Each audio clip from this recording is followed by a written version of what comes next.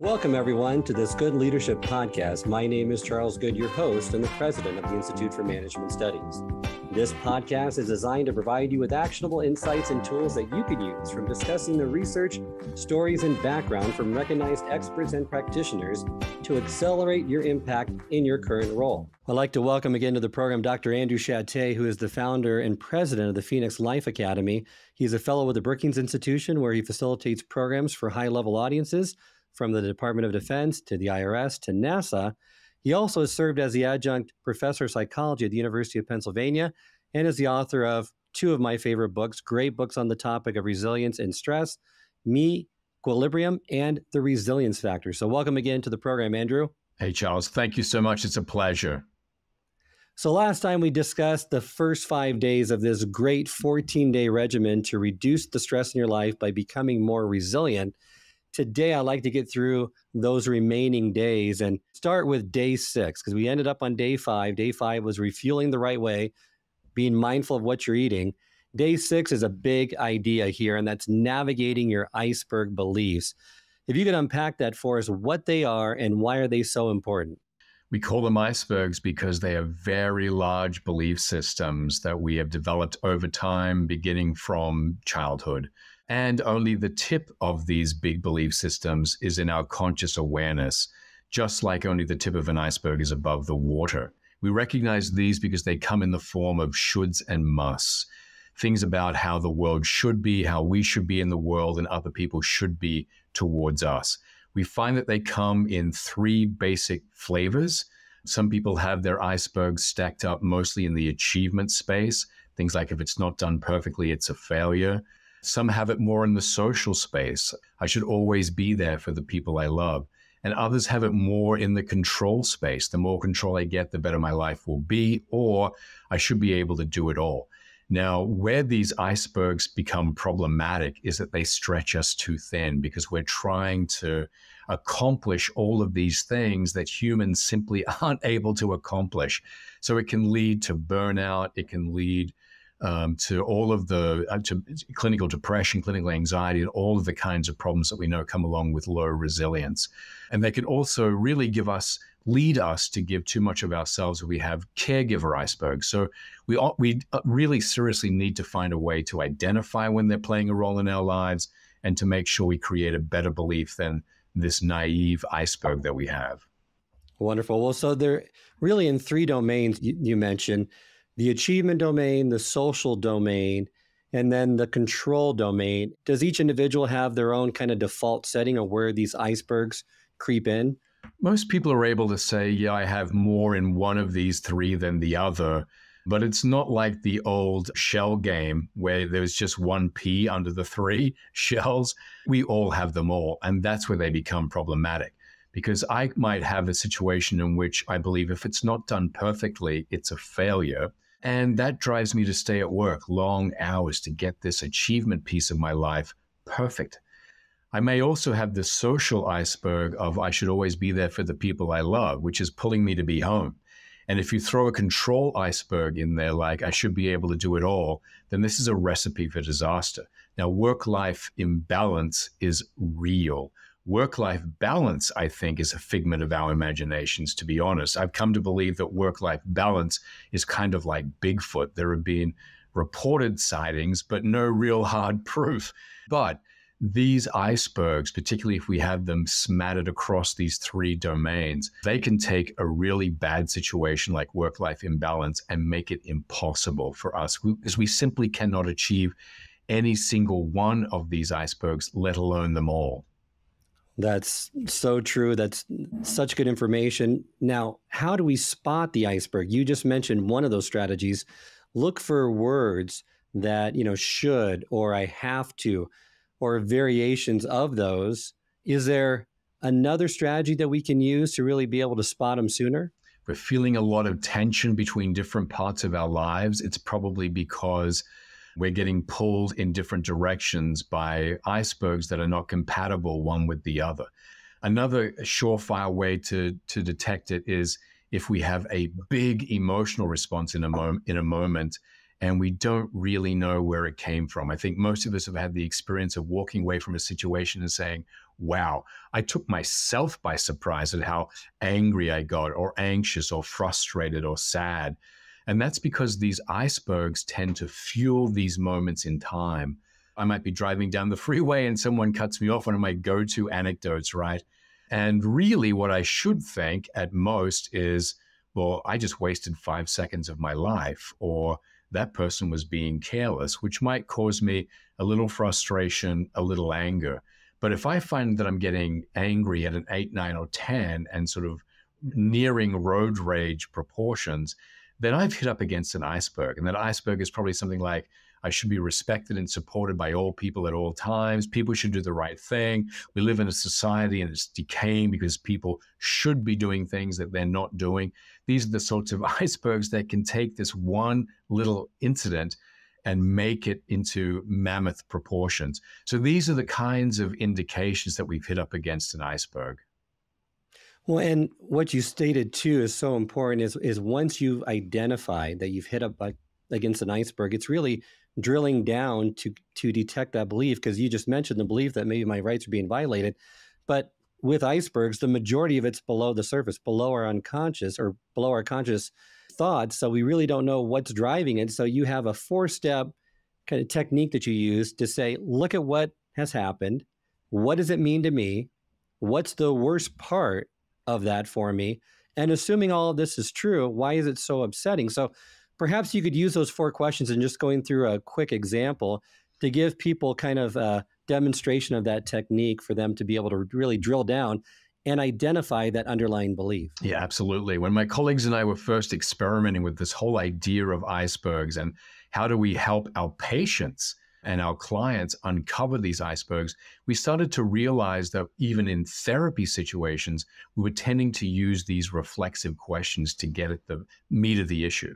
And one night early on in that journey, I had my own experience where I was working upstairs in my little home office. And this is 1,000 years ago when dinosaurs roamed the earth with my wife and I before we had kids.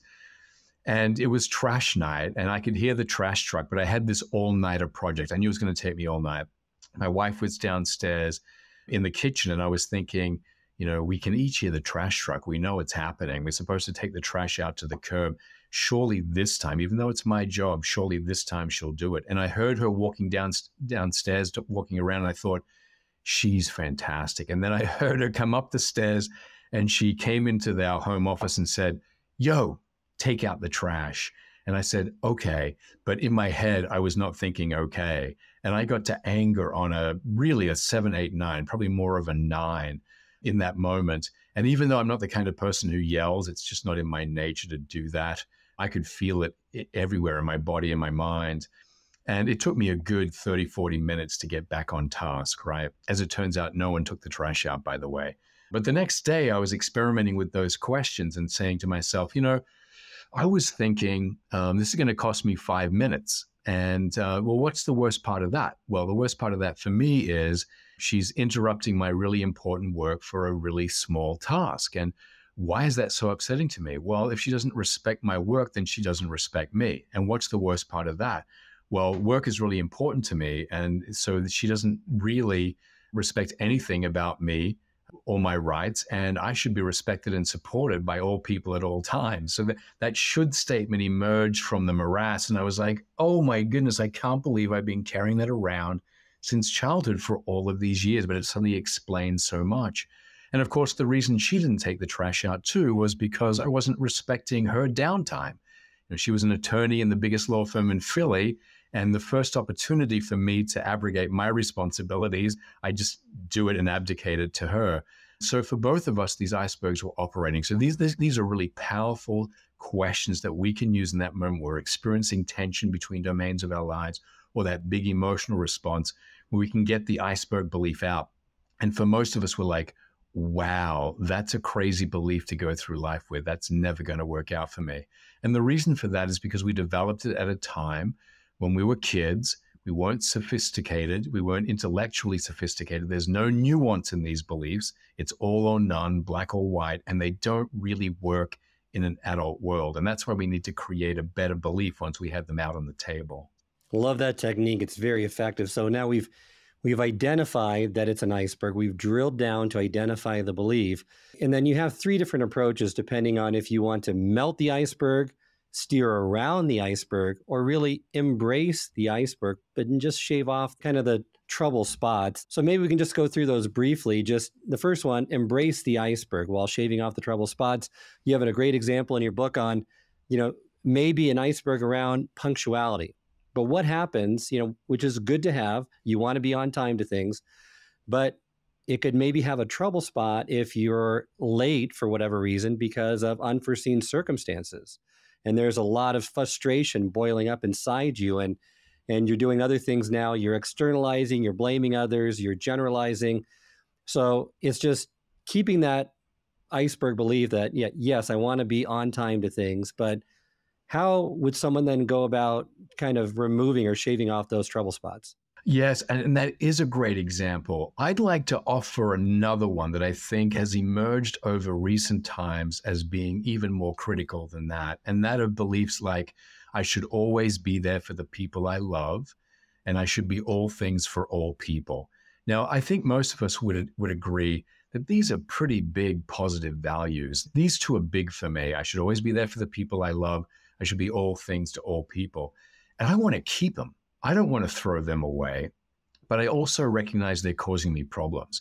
In the beginning of the pandemic, at 3 a.m, I'm sitting in Phoenix, Arizona, worrying about my parents half a world away in Australia, even though my siblings and I, with our parents, have done everything, even though they're advanced years, have health issues. We've done everything we can to protect them from COVID. We really have done everything we can. And yet I'm still ruminating about it because this iceberg belief is pushing me to continue to ruminate. In the meantime, I'm not taking care of things that I can control, like my kids' online education. I'm kind of watching them atrophy because I'm too tired to deal with it after that night of poor sleep. So in those moments, we want to say, hey, look, it would be nice. It would be nice to be all things to all people. It would be nice to always be there for the people I love, but that's not possible. It goes beyond physics because most of us have family that are scattered across the country, if not the world. We simply can't do it. There is no cape in our closet with an S on it. So I need to be able to cut myself some slack. I want to keep the best of that, but realize that there are pieces of that iceberg that are really getting in the way. Love that. How about for melting the iceberg? You want to get rid of it. So you've spotted it, you've drilled down to detect it. How do you melt it? I should be respected and supported by all people at all times is an example for me of an iceberg that warrants melting because it's not buying me a lot and it's costing me a heap. So instead, I want to create a better belief. And I want to say to myself things like mutual respect is a really important part of the human condition. And I will fulfill my side of that equation, knowing that I can't control the other side of the equation. And I think I also want to say, and I'm going to go to my go-to anecdote, if I'm driving on the freeway and I'm heading home to my wife and family and someone cuts me off and I end up at home with anger at a 10, that's not what I want for my life. So I'm going to be saying to myself, am I really going to take this anger home to my kids? Am I really going to pollute this loving environment with this nonsense from some, shenanigans that happen on the freeway?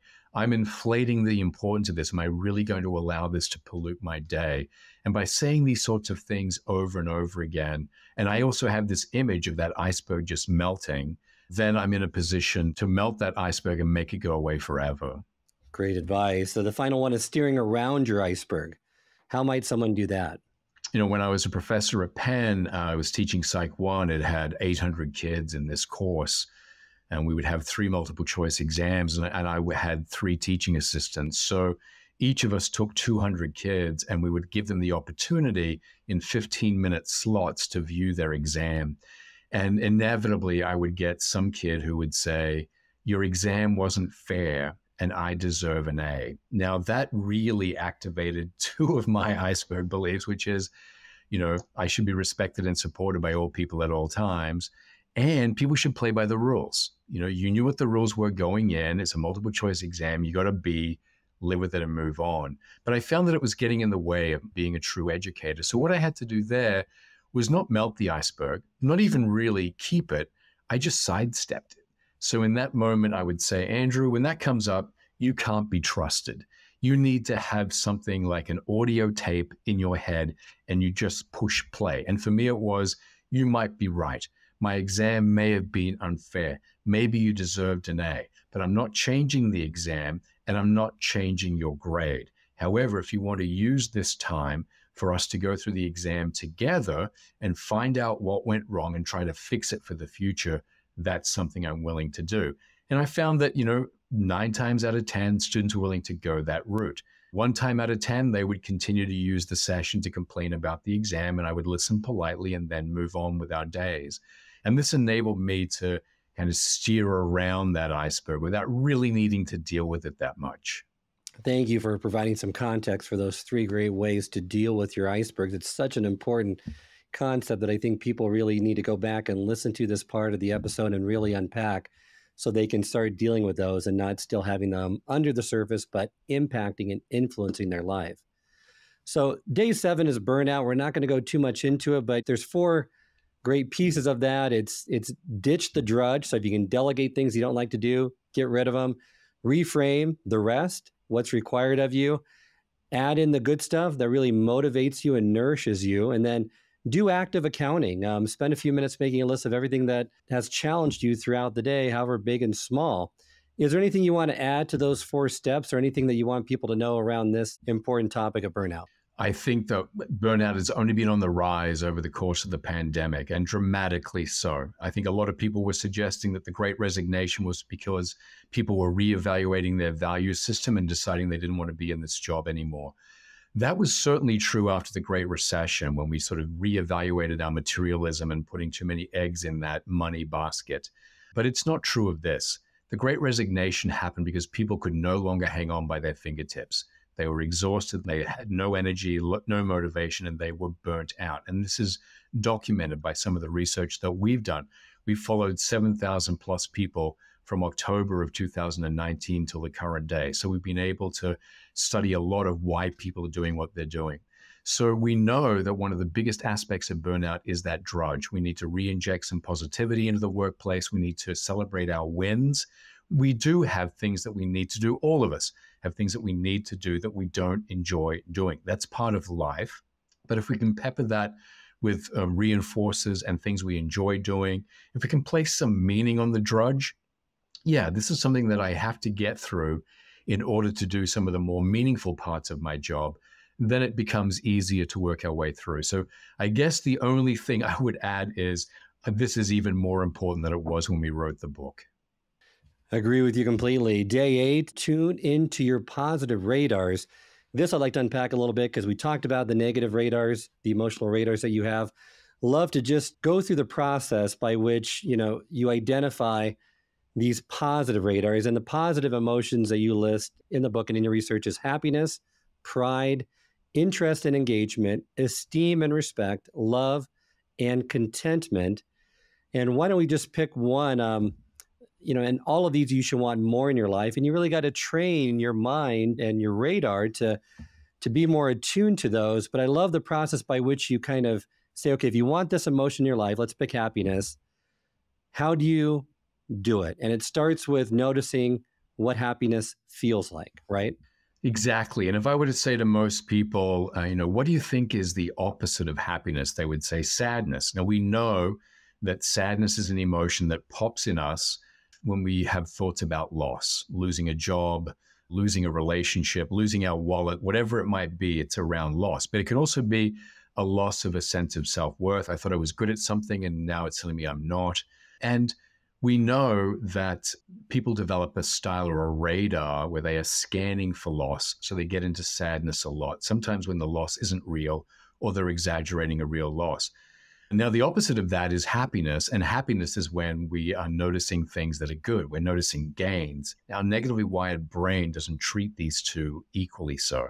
For that reason, we often say something like, yeah, he really fell into that sadness. We're going to talk about falling into happiness, right? And so we have to be very mindful about those gains. I think this is very linked. And if, with your permission, I'd like to also talk about contentment and frustration, because these are very linked as well. And they might make my point just a little better than happiness and sadness. If I said to most people, when was the last time you were overwhelmed with frustration? They might say a few minutes ago when you started talking. We get that question very easily, right? We get overwhelmed with frustration. But if I were to say to someone, when was the last time you were overwhelmed with contentment? The very question itself doesn't seem to make sense. We don't get overwhelmed with contentment. We experience it. It passes across our face and enters our hearts a little. We dabble in it. I think about it as being sort of like we jump into the pool of frustration, but we stick our toe into the pool of contentment. And so I think we need to get more even-handed around these things. We need to recognize these positive emotions when they're on us and really, truly relish them, enjoy them, embrace them. Don't let them just go by. We can really help ourselves here by understanding the radars. Thoughts about gain lead to happiness, whereas thoughts about loss lead to sadness. You mentioned pride, and that's a really important one as well. People do experience shame because they believe they're not meeting their own standards of how they should be in the world.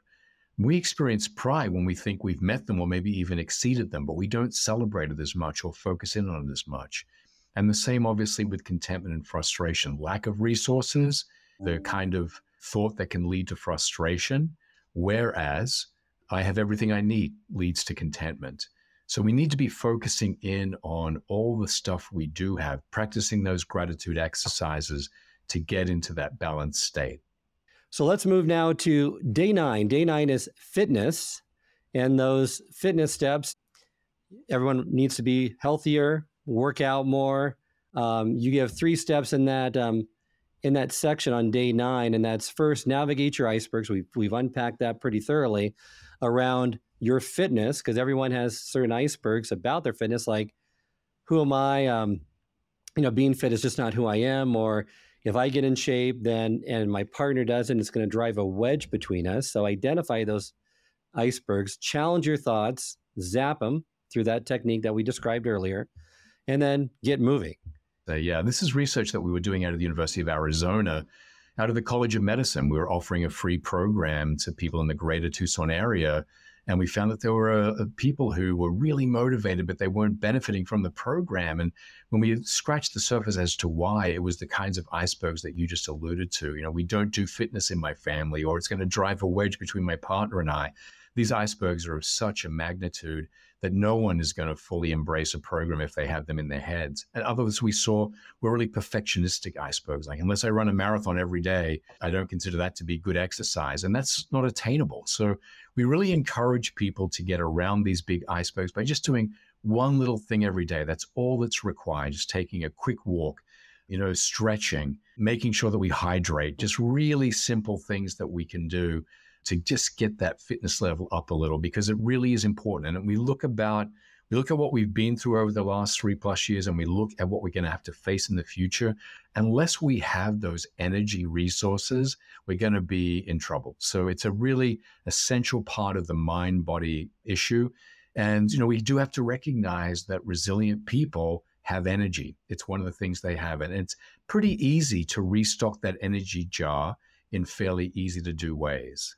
Wonderful advice. Thank you. Now, day 10 is strike that work-life balance, which you alluded to earlier, really doesn't exist. So what are some tips or advice that you can give people to get more balance between work and their personal life? Understand that there are these 3 flavors of icebergs. I mean, if you have icebergs only in the achievement space, so it's all about work and doing things perfectly at work, your pathway is clear. You spend all of your hours at work and you ignore your loved ones. If your icebergs are only in the social space, I should always be there for the people I love. It's my job to make sure people are happy. Your pathway is clear. You do it the least amount of work you possibly can for the least number of hours, and you devote your time to your family. But there are very few of us who only have icebergs in one of these domains. So understand that tension that's produced by the icebergs. And we have, easy step-by-step ways to create more balanced, more nuanced, more sophisticated belief systems that are going to work in both domains. Well, let's move on then to day 11, because I think that'll need some unpacking, because I love what you say about explanatory styles. I know it's not your model, but it's a great model to learn for everyone. I think it's a game changer, and it's 3 dimensions. And I'll give those 3 dimensions, then perhaps you can unpack those and give some insights around what's the optimal style, or what are some of the styles to be cautious of. So first dimension is me, not me. I'm to blame versus someone else is at fault. Second dimension is always, not always. Always is the cause is permanent or fixed versus not always. The cause is temporary and it's going to pass. And then the third dimension is everything, not everything. Everything this affects all aspects of my life versus not everything, it affects only one aspect of my life. Yes, and from these three dimensions, four main styles shake out if we shake the explanatory style tree. And I can illustrate those, I think, by thinking of and talking about some of the work that we do with kids. So we may work with kids who, say, are failing math, and we'll ask each kid one by one in a confidential space, why do you think you're failing math? This is another reason why you may come across this idea of explanatory style as why style, because that why question is how we kind of hook the style. Explanatory style is our habitual, learned way of explaining the events in our lives, and particularly our adversities, like failing math. And we'll always find some kids who'll say, I'm stupid. And using the dimensions that you just talked about, that's a me, always, everything. It's something inside of them. It's a me. It's an always because it's a pretty stable kind of attribute, and it's everything. It's not just affecting math. Stupid, if we take it at face value, affects everything. And then, of course, we always find some kids who have that not me, not always, not everything style. Like, this teacher's exams are just too hard. It's not about them. It's about this teacher, but they're done with this teacher, and it's only about this teacher. And we find some kids who'll say, I just didn't study hard enough for this test. It's a me, it's a not always, it's a not everything. Now, our research shows that me, not always, not everything style is the most resilient one to have. The always everything people, they get boxed in and bogged down on problem solving because by definition, the causes that they are identifying readily are the ones that cannot be controlled and cannot be solved, always and everything. And the me, always, everything is better than the not me because you're placing the locus of control inside of yourself. Now, having said that, most of the work that we're doing is trying to help always everything people become a little more not always, not everything. Find those not always, not everything causes that they can do something about. And this is a profound and powerful technique. I agree with you. I think it's one of the most important.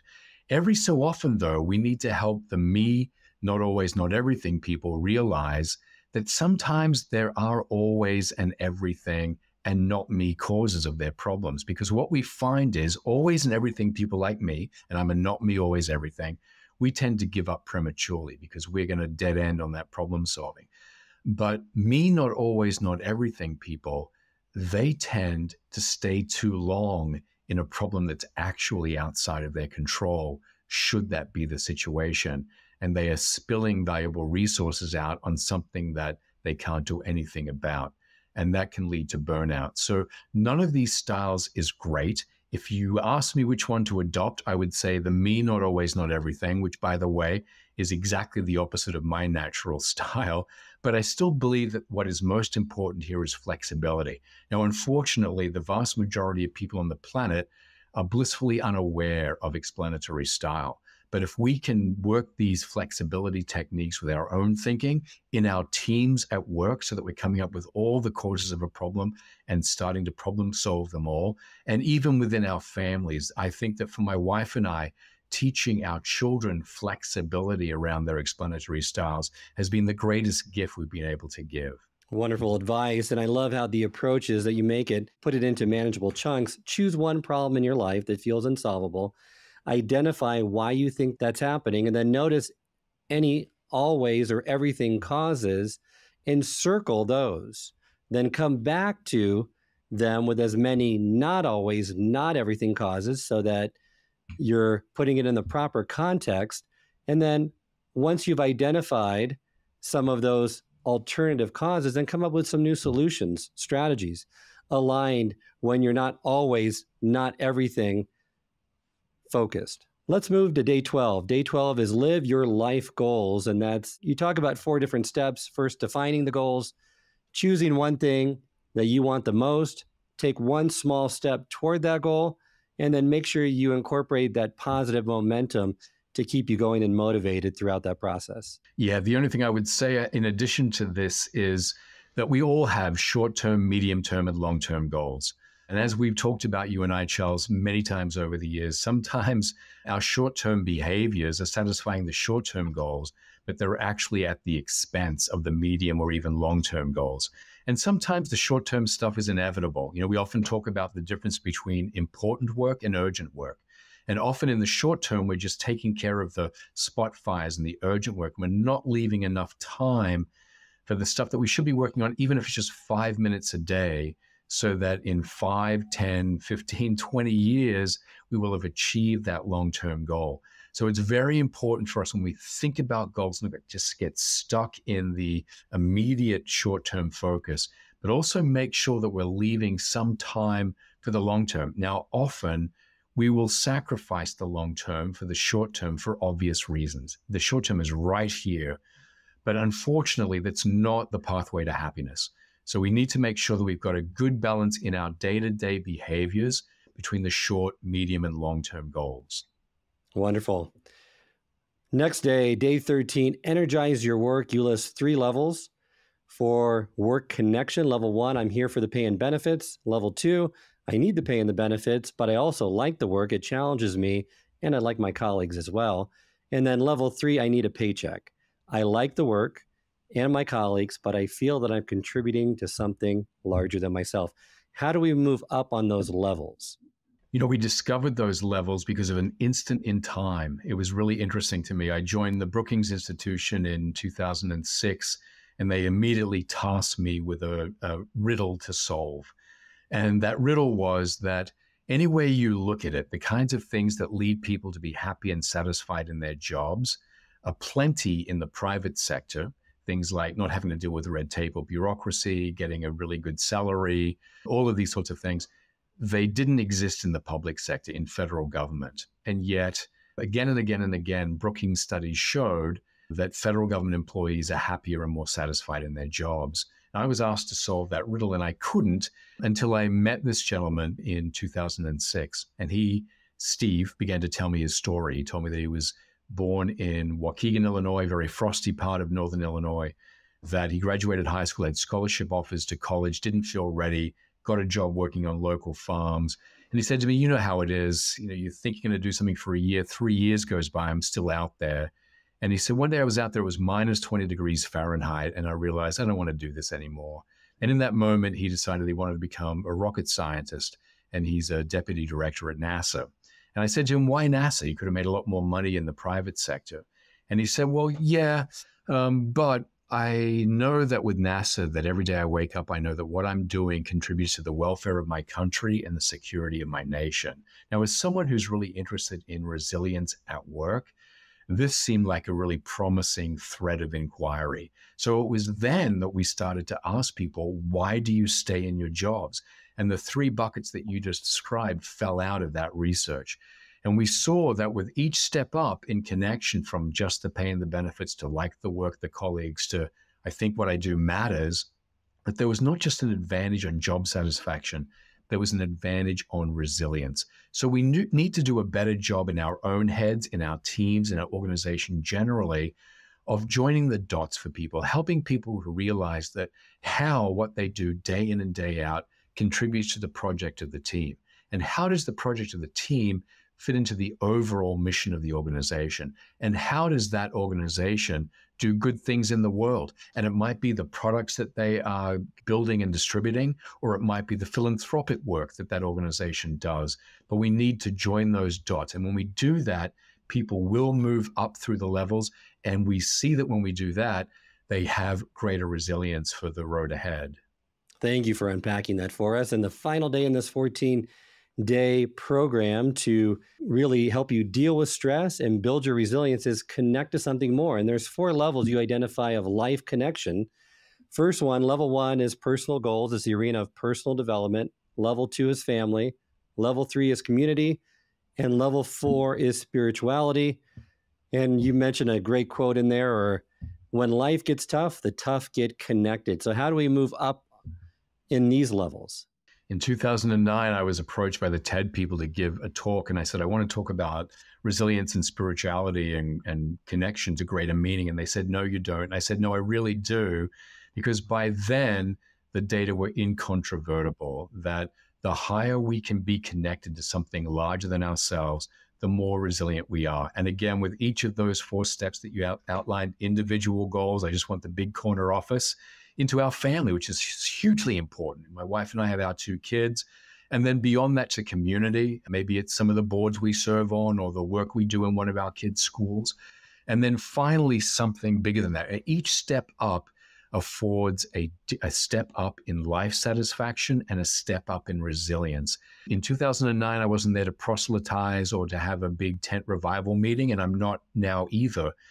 But the data are there that we want to connect to something. Now, the litmus test doesn't have to be religion or faith, not even really spirituality.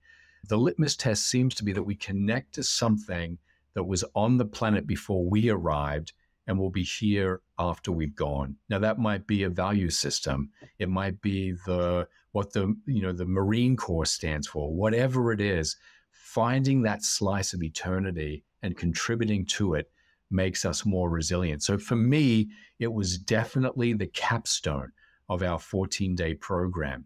And I get why that, in terms of Maslow's hierarchy of needs, you may not want to start there because there's so much other stuff that we need to do. But if you've got everything wrapped up in your life, starting to put your mind towards what's the highest level that I can connect to, the highest level of meaning that I can do that will contribute. And that might be contributing to future generations by being a mentor. It can be as simple as that, but simple and powerful because it makes a real difference in people's lives. Well, thank you. And I love this program that we've unpacked now, the 14 essential skills that will put you back in control of your life. And the flow of these skills is scientifically designed to get the needle to move on your stress radar instantly, then cumulatively. So great ways, great skills. You don't need to put a whole lot of time each day. You recommend 15 to 30 minutes a day for 14 days, and you're going to see the results. You absolutely will, and that is being demonstrated. This isn't something that we just plucked out of the air. We've worked really hard over time to make sure that we had good research validation for any skill that we're putting out there. We know that it makes a difference in people's lives. And I think even more so, since the last 3+ years unfolded where this need, they're evergreen skills, but the need is even greater than it's been before. Wonderful. Well, thank you again for being on the podcast today and unpacking this great program. Remind our listeners how they can get in contact with you. I would love them to reach out to me via IMS. Fabulous organizations, and they can certainly do that. But if you want to get in touch with me directly, email me. I'd love to hear from you. AJ Shatté, @gmail.com. Wonderful. Thanks again for joining me on the program, Dr. Shatté. A real pleasure, Charles. Thank you. Anytime. If you enjoyed this episode, I encourage you to share with others and post about it on social media. You can also go to our YouTube channel, which has video recordings of all the episodes of this podcast, along with bite-sized segments called single servings that are designed to answer your most pressing leadership and management questions. Remember, until next time, it's not what you know that counts, but what you do consistently that makes a difference.